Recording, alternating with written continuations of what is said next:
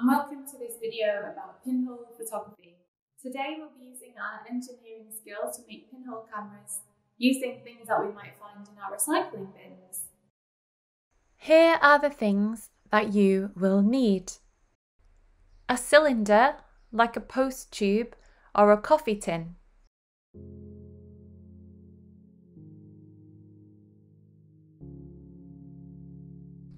Aluminium. This can be from a drinks can.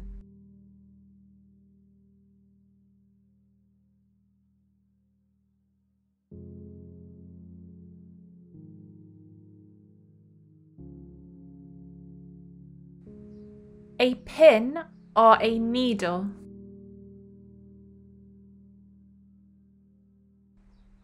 Scissors. Electrical tape.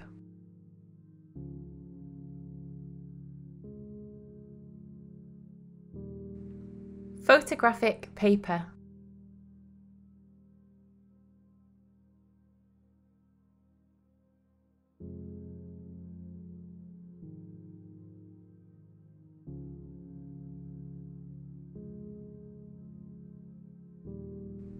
Black paint.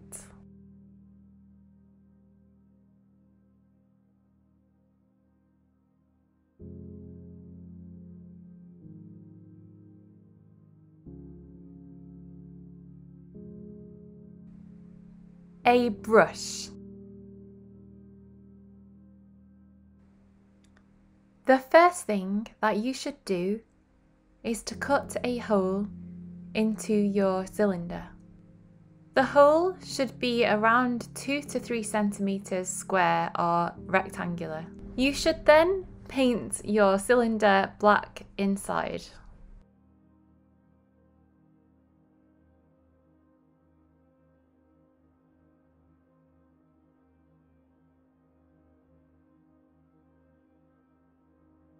Make sure you have completely covered the inside.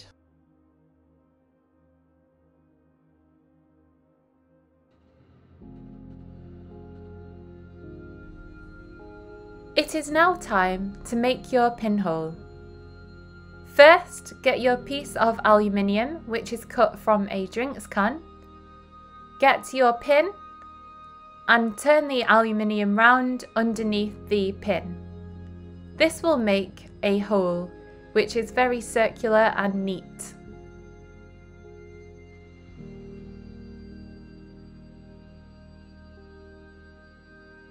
Once you have done this, hold your pinhole up to the light to make sure that light is going through the pinhole, as you can see here.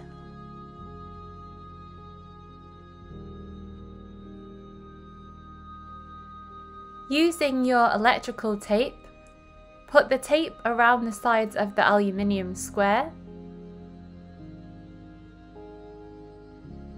You can then put your square into the pinhole camera and stick it inside using the electrical tape.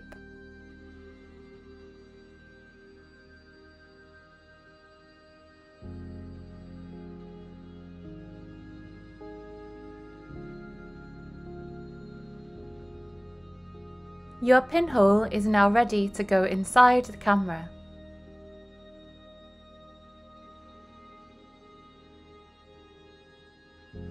Make sure to stick your pinhole inside the camera really well and make sure that no light goes around the edges of the tape, that you get a very clear pinhole photograph image.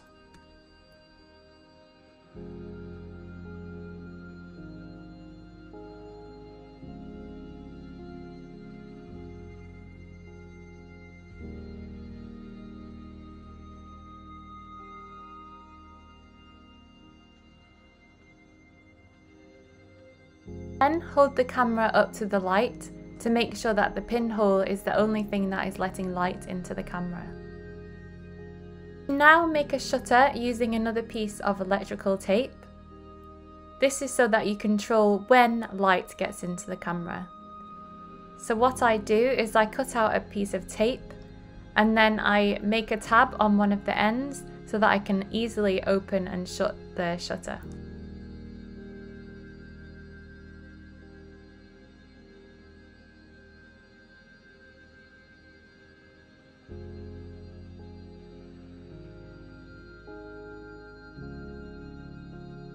We are now ready to load the Pinhole camera with photographic paper.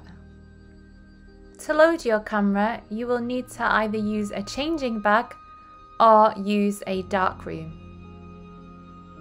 So I'm now going to put my photographic paper into the camera. I am using Ilford multigrade resin coated paper for this camera.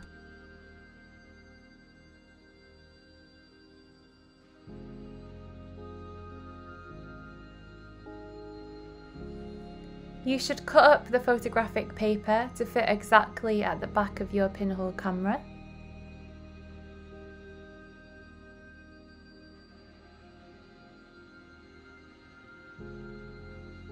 And you should make sure that the shiny emulsion side of the paper is facing the pinhole.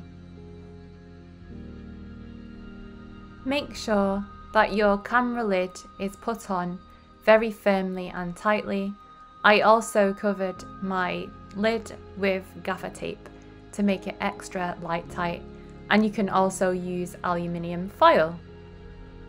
It is now time to take your Pinhole camera outside and expose your image. Here is another angle of me loading the camera, just so you can see exactly what I am doing.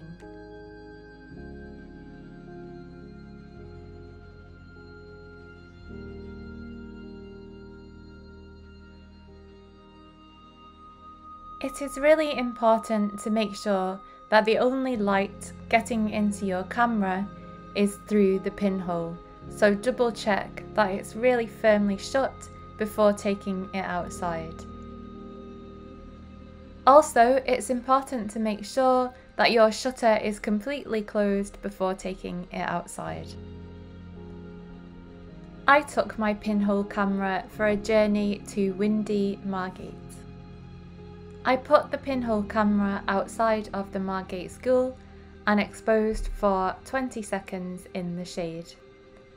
I used standard Ilford multigrade paper developer, stop, which was water, and photographic fixer as I would usually do in the darkroom. And here is my negative image, which was exposed for 20 seconds. You put the paper in the developer for 2 minutes, the stop or the wash for 30 seconds, and then fix in rapid fix for 2 minutes, before washing for 10 minutes and hanging up to dry. You can also use the Cathinol paper developer, which was seen in my last video, but this will take a long time to develop. You can then make a positive image by using Photoshop or using the paper negative process. I have a video on the paper negative process, which you can see on my YouTube account. This video was supported by the Royal Academy of Engineering and was made in collaboration with Dr Leah-Nani Alconcel at the University of Birmingham. This is the last video in the series of the Royal Academy of Engineering Sustainable Photographic Processes project. I hope you enjoyed the videos. If you want to see more, don't forget that you can like, subscribe or join my Patreon. Thank you for watching.